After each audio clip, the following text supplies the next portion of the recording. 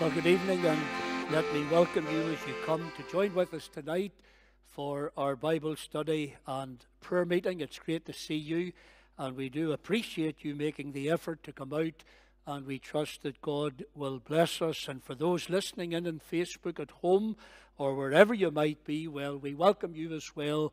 Thankful that you've joined with us tonight too, and we pray that you will be blessed and helped and encouraged as we come to the Word of God. Now, I'll keep the announcements very short, but just a reminder of Sunday, where we meet in the church at 11:30 and 6:30 p.m. Prayer from 10 to 11 through to 20 past 11. That gives the people time to get back in again to the meeting in the morning. I'll be preaching. Philip Bowles will be the singer at our evening meeting, and we encourage you to join with us, especially Sunday night again. Last Sunday night was a great start, and it was lovely to be back again, having sat in the house, I suppose, from March times. It was great to be back, great to have fellowship, great to sit under the preaching of God's Word and to listen to the glorious gospel of God's grace. So we hope that these nights will continue, the numbers will keep up, and do please join us on Sunday night. Now, let's do it a little bit different tonight. Let's read, first of all, in the book of James. Let God speak to our hearts through His Word, and then we'll speak to Him in the attitude of prayer. So turn, please, with me to James chapter 1, and reading from verse 1 through to verse 12. James 1, verse 1 through to verse 12. It says, James, a servant of God and of the Lord Jesus Christ, to the 12 tribes which are scattered abroad, greeting. My brethren, count it all joy when you fall into divers temptations, knowing this, that the trying of your faith worketh patience. But let patience have her perfect work, that ye may be perfect and entire, wanting nothing. If any of you lack wisdom, let him ask of God, that giveth to all men liberally, and upbraideth not, and it shall be given him. But let him ask in faith, nothing wavering. For he that wavereth is like a wave of the sea, driven with the wind and tossed. For let not that man think that he shall receive anything of the Lord. A double-minded man is unstable in all his ways. Let the brother of low degree rejoice in that he is exalted, but the rich in that he is made low, because as the flower of the grass he shall pass away. For the sun is no sooner risen with a burning heat, but it withereth the grass, and the flower thereof faileth, and the grace of the fashion of it perisheth. So also shall the rich man fade away in his ways. Blessed is the man that endureth temptation, for when he is tried, he shall receive the crown of life, which the Lord hath promised to them that love him. Amen. May God add His blessing to this reading from His Word. Let's take a moment quietly, let's together our thoughts, and to come into the presence of God, and to pray for His blessing upon us, upon others who need our prayers, and upon His Word that we have just read together. So let's earnestly seek God's blessing upon each one of us. Our God and Father, in the quietness of these moments, we draw near to you at the throne of grace in worship, in praise and in adoration, for the psalmist reminds us that great is the Lord and greatly to be praised. We come, our Father, to you in the precious name of the Lord Jesus Christ, your Son and our Saviour, and how we thank you for Him, the one whom our soul loves. How we thank you, Father, that the Lord Jesus Christ never left the glory of heaven to come into this world of sin, to die on an old rugged cross, there to pay the debt that we owed and yet could never pay, and there to shed his own precious blood in order that our sins, though they were many, might all be forgiven. We thank you tonight. We can each one say from experience that the Son of God loved me and he gave himself for me. Father, we want to thank you then for the place called Calvary, where the Lord Jesus Christ took our place and died our death and bore the very punishment that was our due, that we might go free, that we might have the knowledge of sins forgiven, that we might become part of the family of God, and that we might be sure within these hearts of ours that heaven one day will be our home. We can say with one of old, I know him, I have believed and am persuaded that he is able to keep that which I've committed unto him against that day. So thank you, Father, for the Lord Jesus Christ. Thank you for your love revealed in him. Thank you for your precious word of truth that we have just read together just now. Father, we take great delight in coming to the word of the living God just now. For so often in the past you have ministered to us in dark times. You have encouraged us when the soul fainted within us. You have directed us when we have sought your mind and will in changing situations. And Father, your word certainly has been a lamp unto our feet and a light unto our path. So we come to it afresh tonight, hungering to hear the voice of God speaking to us, longing that we might know the help of God the Holy Spirit. For Father, we need to hear your voice, not the voice of man. We need to understand these verses, and therefore we pray tonight for the Spirit's help, and we pray, Lord, that great blessing will be brought to our souls as we fellowship around the Word of God. Bless everyone bowed before you just now in this building. Bless others who are not able to be here but are listening in on the live stream on Facebook. We commend them to you as well. We ask, Lord, that even in their own home, that they too will experience the blessing of God. We remember those who'd love to be here, but they cannot. Some are laid aside just now, and we'll be praying for them later on tonight. And we just want to commend them each one to you and to your gracious care. Father, we pray that you would overrule concerning them. We pray that you'll give doctors and nurses all the help and guidance that they need as they seek, Father, to minister into the hearts of your people. And especially in these days, our Father, during this pandemic, when there's so much pressure on the health service and in particular doctors and nurses at this time, we pray for them, our Father, that you would give them the strength, the grace that they need, that you would protect them from this virus. And we pray, Father, that you'll watch over them too, because they're doing a tremendous job, and we just commend them to your care. So hear our prayers as we come just now into your presence. Where we have failed you, forgive us, we pray. Cleanse these hearts of ours afresh from all our sin, and help us to be in that place where God can pour out his blessing upon us tonight. And all these things we ask, giving thanks as always, in the precious and worthy name of our Lord Jesus Christ. Amen. Amen. Now you may remember that the last time we had been in the Epistle of James, we were considering how to pray in the midst of our trials. Remember how James said to these believers of old, if any of you lack wisdom, let him ask of God, that giveth to all men liberally and upbraideth not, and it shall be given him. But let him ask in faith, nothing wavering, for he that wavereth is like a wave of the sea, driven with the wind and tossed. For let not that man think he shall receive anything of the Lord. A double-minded man is unstable in all his ways. Now you and I know from our own experience of life that prayer is a great blessing in the Christian's life, although we have to confess at times that it's not always something that is easy to maintain.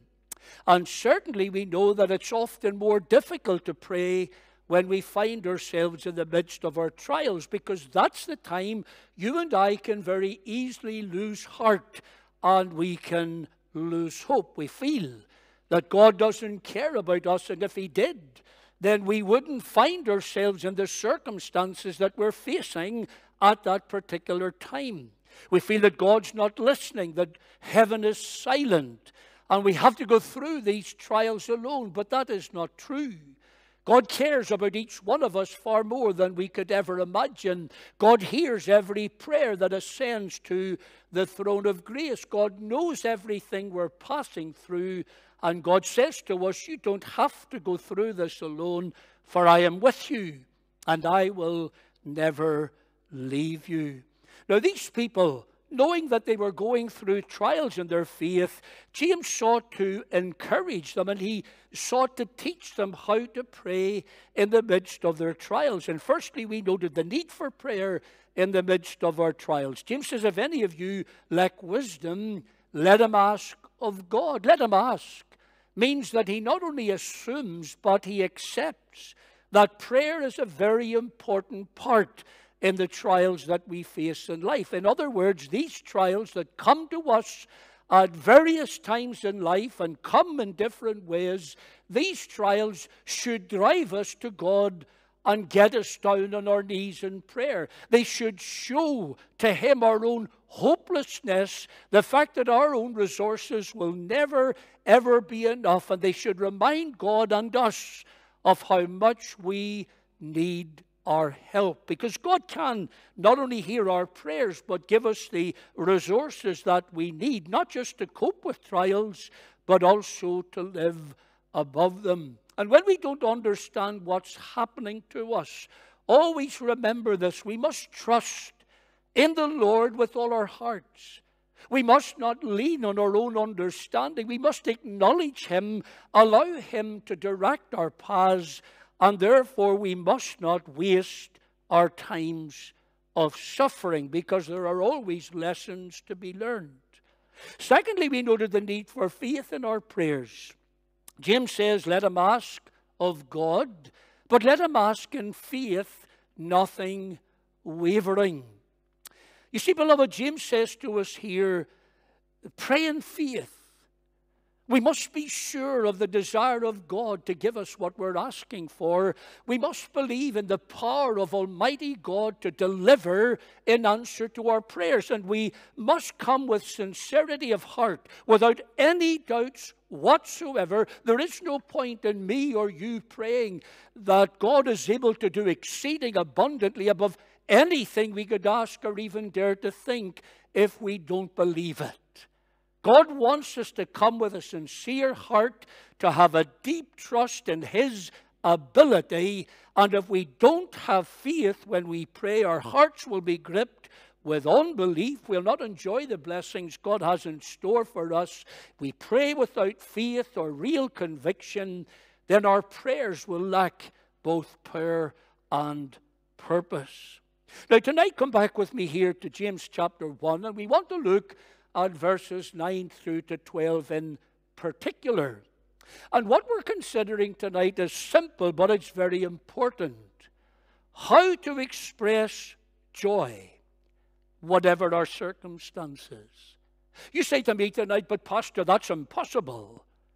When you're down as far as you can get down in life and discouragement is like a cloud hanging over you, it is not possible for me or for you to be joyful. Well, listen to what James says here.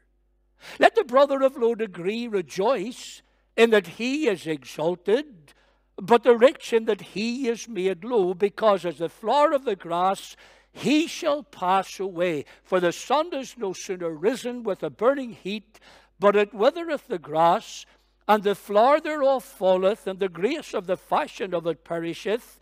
So also shall the rich man fade away in his ways. Blessed is the man that endureth temptation, for when he is tried, he shall receive the crown of life which the Lord hath promised to them that love him. Now remember that in his opening comments of this little epistle, James has already expressed the fact that he was writing to those who were enduring great trials of their faith. In other words, they were experiencing difficult days. And James says to them, listen, it's possible, even in bad, difficult times, it's possible in the midst of our trials to actually have joy in the midst of them. And James, of course, has already said that, for remember what he said to them. He said, my brethren, count it all joy when you fall into divers temptations. Now that would seem to suggest to us that joy is to be the normal experience for every Christian in every circumstance of life, and even in the midst of our trials. You say to me, but Pastor, that's not an easy thing to achieve, and I agree with you. But James says it is possible. Despite all that we're facing, despite what we're going through, despite the trials that are weighing heavy upon our hearts, James says that it is possible for us to have an inner joy. When the dark clouds gather, sometimes we're overwhelmed by circumstances. Swimming against the tide makes us feel at times we're going under. And when we feel like that, and we feel that life has treated us harshly, it's very difficult to rejoice in anything. But here's what James says, and as we look at this tonight, James goes on to identify 3 different situations that any one of us can face in life. And he explains to us the nature of this, and he also reminds us it's possible to be joyful even under great duress. Let's see what he says.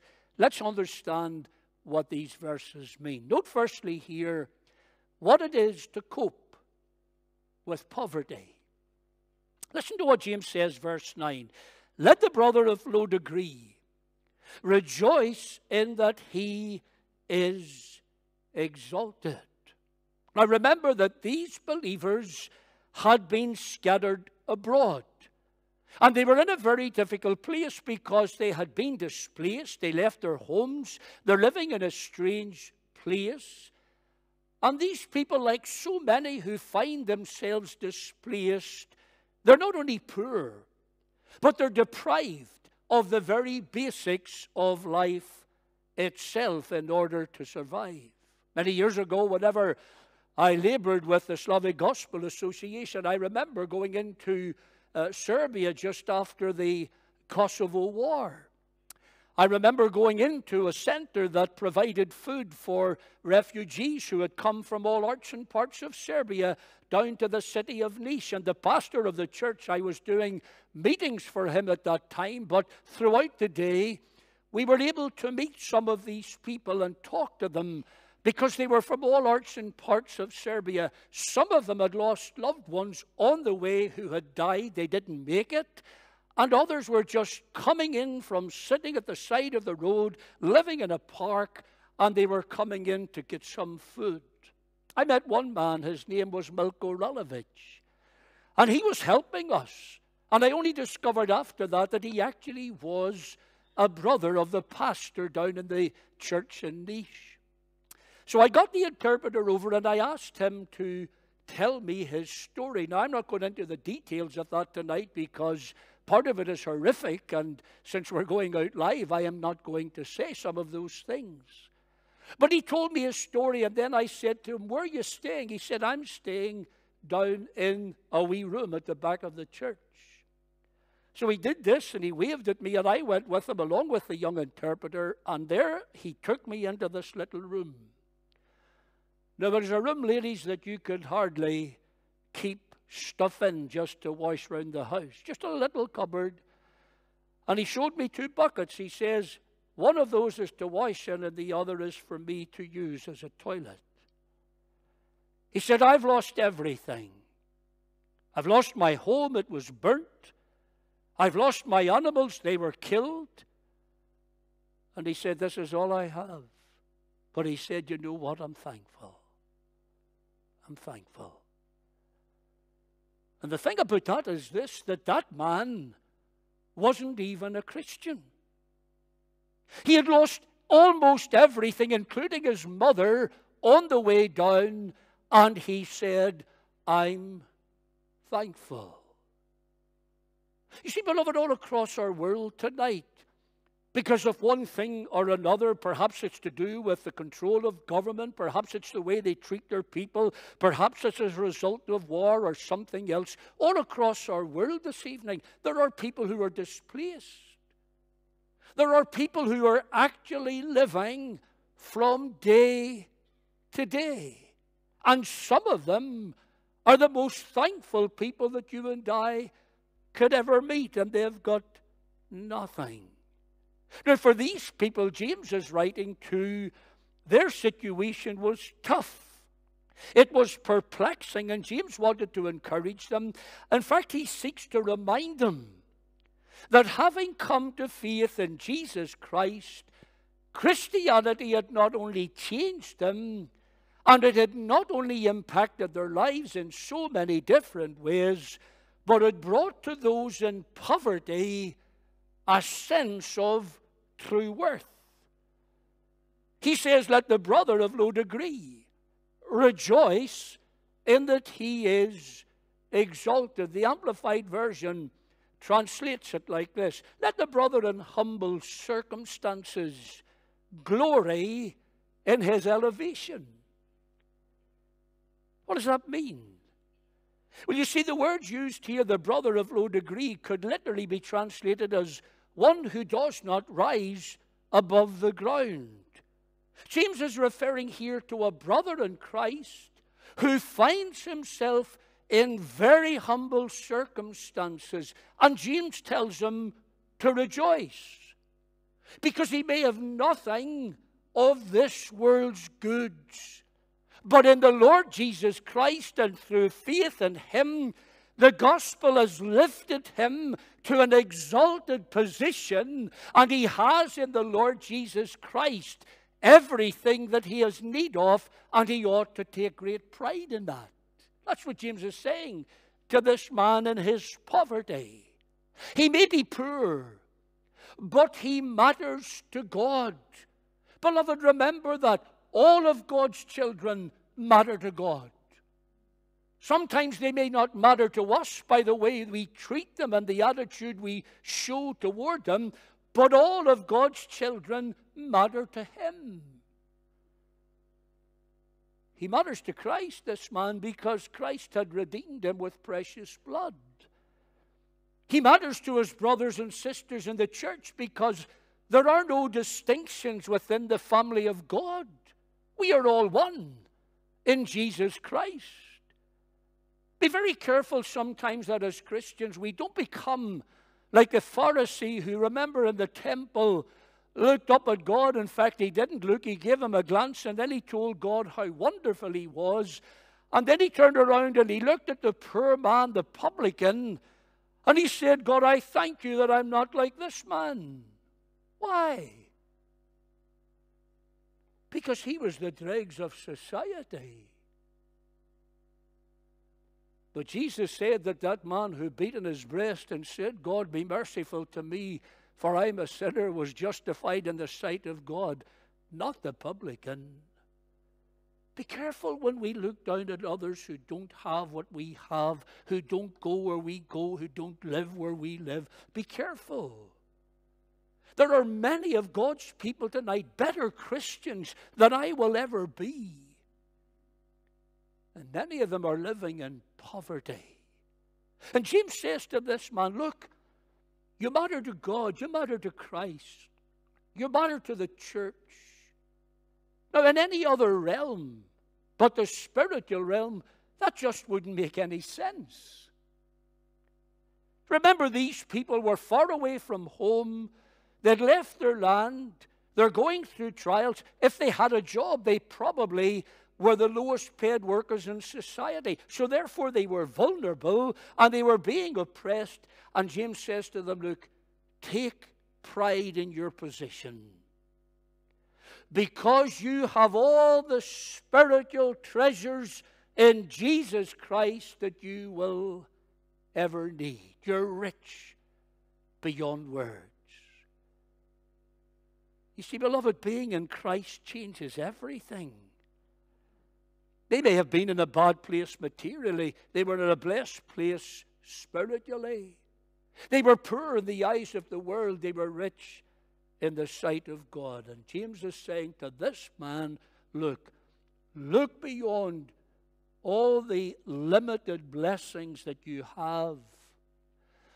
Look to all the riches, those spiritual riches that you have in Jesus Christ, and take pride in your position because you belong to Him. Didn't Paul the Apostle say of his own life, I have learned in whatsoever state I am therewith to be content? There were times when Paul had nothing. There were times when he despaired even of his very existence.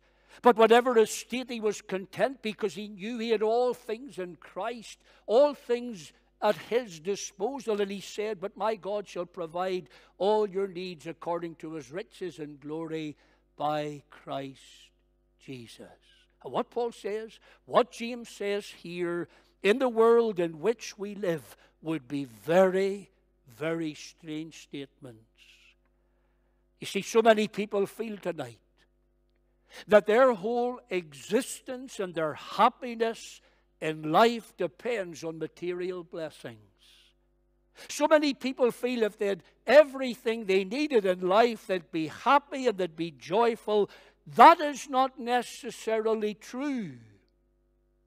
There are many rich people in our world just now, and there's no contentment, and there's no satisfaction, and there's no joy. And even though they can buy all that their heart desires, those things in themselves bring no happiness nor satisfaction. That's understandable, isn't it? Because didn't the Lord Jesus Christ say on one occasion to his disciples, a man's life does not consist in the abundance of the things that he possesses. James says, let the brother of low degree rejoice in that he is exalted. He might have to live in poverty. He may have very little of material things. But as a Christian, spiritually, he's eternally rich. He may have to live a life that is for him just above the breadline. But spiritually, he has all things in Christ richly to enjoy.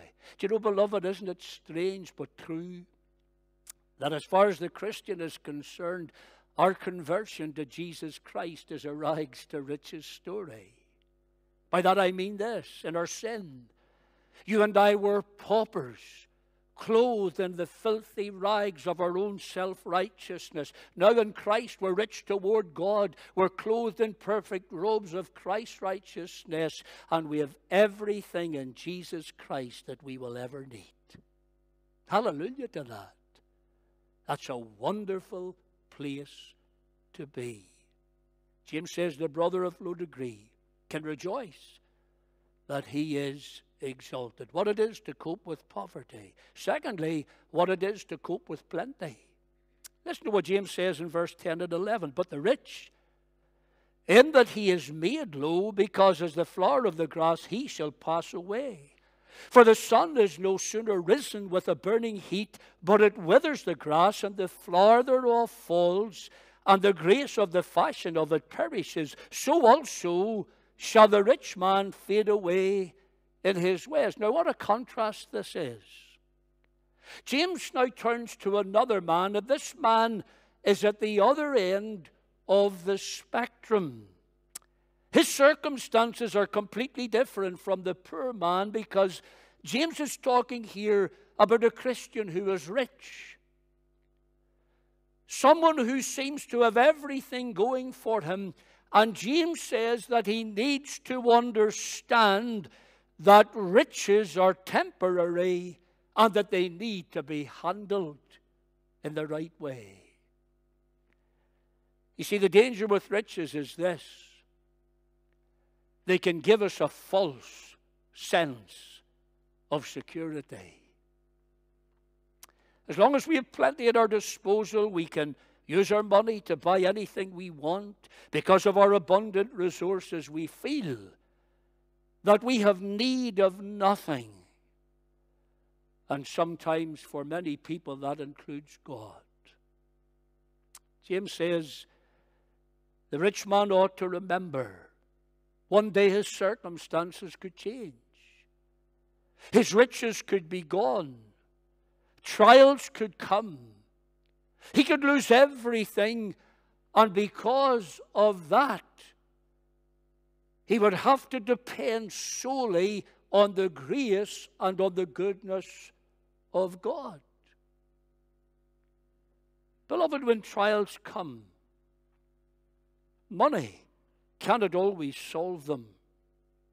So James says that even the rich man, though he has plenty, just like the poor man who's living in poverty, this rich man needs to throw himself upon God and realize that his faith must not be in his riches, but his faith must be in God alone.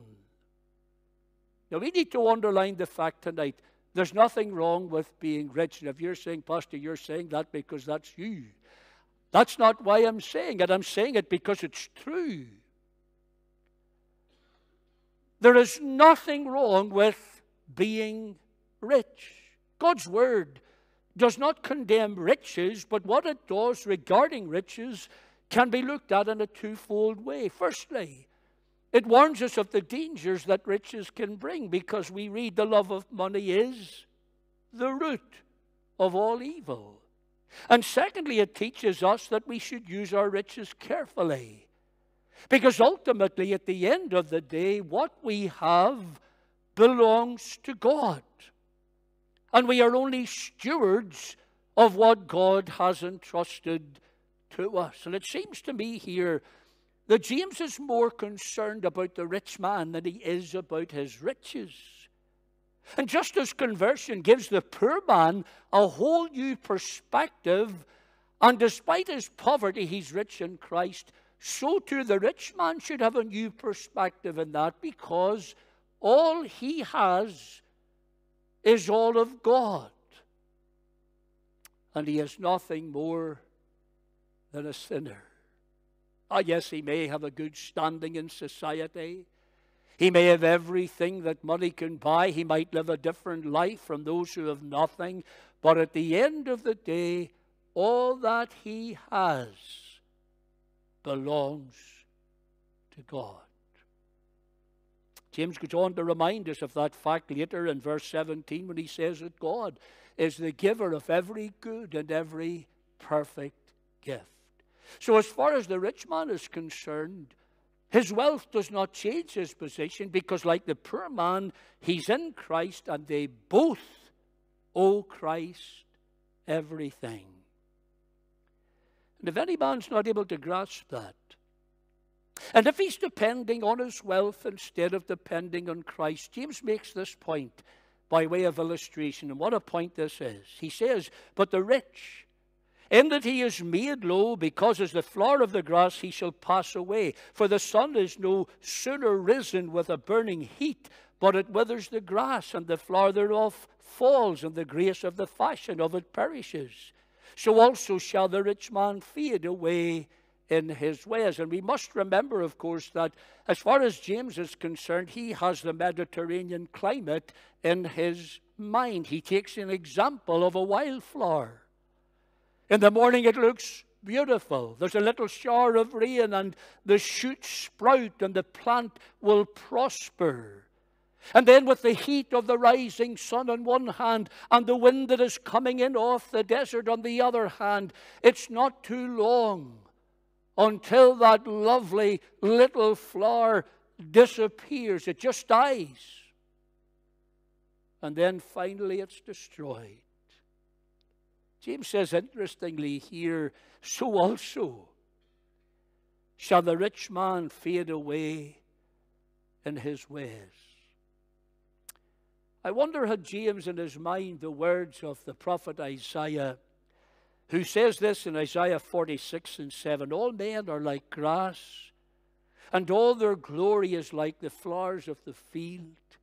The grass withers, the flowers fall, because the breath of the Lord blows on them. So what does James mean? Well, what he means is this: if a man, or a woman for that matter, depends solely on what they own, they're holding on to something that is temporary. And circumstances can very easily and quickly change. If a man lives his life depending on his money, he lives by earthly values. It has no lasting or eternal value. Why is that? Well, because life is so uncertain. A good bank balance can be very vulnerable. Earthly things are transitory. And a disaster could be waiting around the corner that could leave you with nothing. And that's why James says, look, put your faith in that which is eternal. Trust God and trust God alone. Put your effort into those things that we cannot lose. Or as Jesus said to his disciples in Matthew 6, lay not up for yourselves treasures upon earth, where moth and rust doth corrupt, where thieves break through and steal, but lay up for yourselves treasures in heaven. I read just recently of an old lady who was quite eccentric, and she left £10 million to her cat. Now, she found the cat one day outside the house. It was a stray, and she took it in. She looked after it. Because she had no family of her own, she left everything that she owned to her cat. Now, what a waste of life. What a waste of her resources. You might say tonight, well, Pastor, I could cope with that if I had it. Well, my father used to say it takes a steady hand to carry a full cup.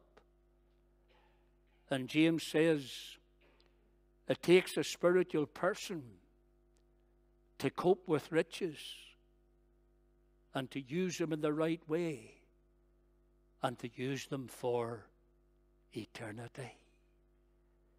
We see what it is to cope with poverty. Let the brother of low degree rejoice in that he is exalted. We see what it is to cope with plenty, but the rich in that he is made low, because as the flower of the grass he shall pass away. Thirdly, very quickly, what it is to cope with pressure. Listen to what James says, verse 12. Blessed is the man that endures temptation, for when he is tried, he shall receive the crown of life, which the Lord hath promised to them that love him. James finishes this little section with what you and I would call a beatitude. You know about the Beatitudes in the Sermon on the Mount and how they begin with this word, blessed. It's the same Greek word. It can also be translated by the word happy. And it would seem that James is taking us back here to verses 2 and 3. Do you remember how he spoke about the trials of life? These believers under great pressure, he wanted to encourage them. But I also think he has in mind both those who were coping with poverty and those coping with plenty. I love the way one commentator puts it when he says this: the poor Christian and the rich Christian are both under pressure. One is tempted to doubt God because he has so little, and the other is tempted to desert God because he has so much. What a quote that is. So James has a word of encouragement for both of them. and a word of encouragement for all who are under trials of faith. He says it, "Blessed is the man that endures temptation, for when he is tried, he shall receive the crown of life which the Lord hath promised to them that love him." We know that there are a number of crowns referred to in the Scriptures. That's for another time. We don't need to go into that tonight. This crown of life that James refers to may refer to the fullness of life that God grants to those who trust him, who persevere in the midst of trials. The Lord has promised it to those who love him. James is not saying we're saved by enduring trials. He's saying the believer who endures his trials will be rewarded. In fact, the words "endures temptation" involves more than just passing through trials. The word suggests that there is an idea here of remaining steadfast to the end. And remaining steadfast to the end produces the patience in our lives that James speaks about earlier in verses 3 and 4. So let me sum this all up.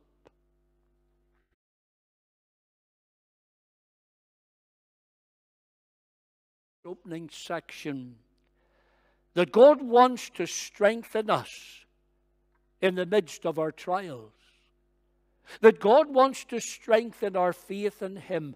God wants to develop our character as Christians. And God wants to assure us in the midst of them, not just of his presence, but of the sufficiency of his grace. And after all, God in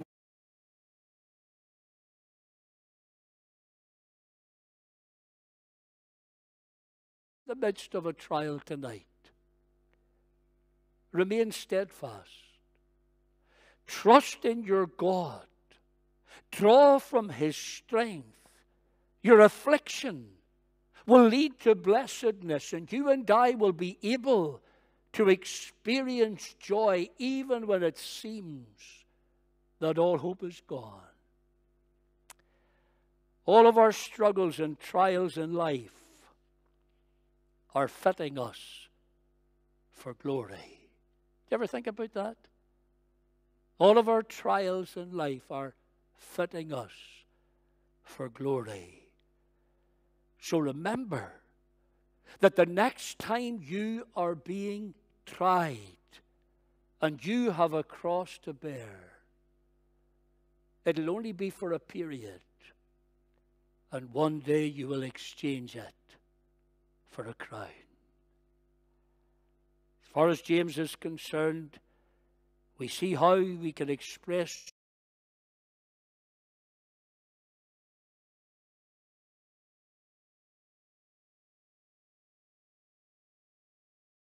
if we love God, then we can trust him in every single circumstance.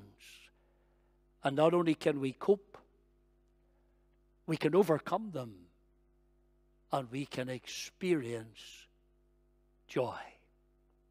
Joy. Let's take a moment quietly. Let's pray and just ask God to help each of us as we close. Father,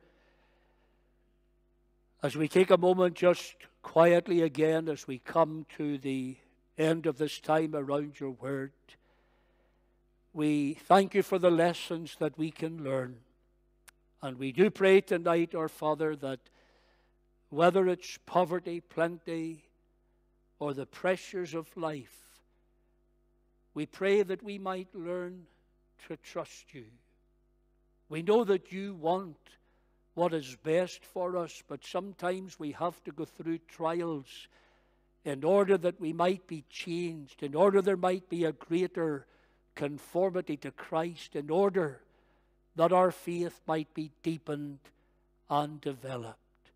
So we pray that in the midst of our trials, you would help us, and you would strengthen us, and you would give us all the grace that we need. And in the midst of these difficult times, we pray that we might know what it is to experience a deep-seated joy in our souls. Father, that's not an easy thing for us to achieve, but we pray that we might strive for it and learn lessons from our trials in life. We ask it all in Jesus' name. Amen. Amen.